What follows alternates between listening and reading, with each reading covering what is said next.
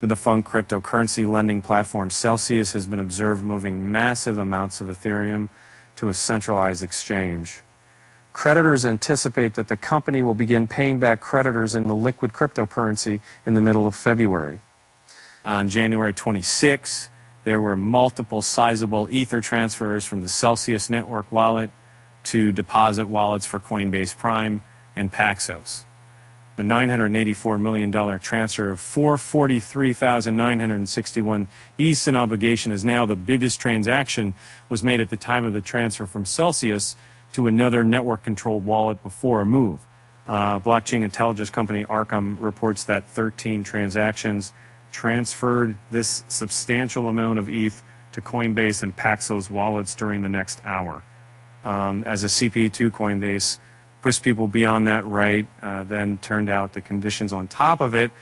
It needs to be able to do and normally understand that.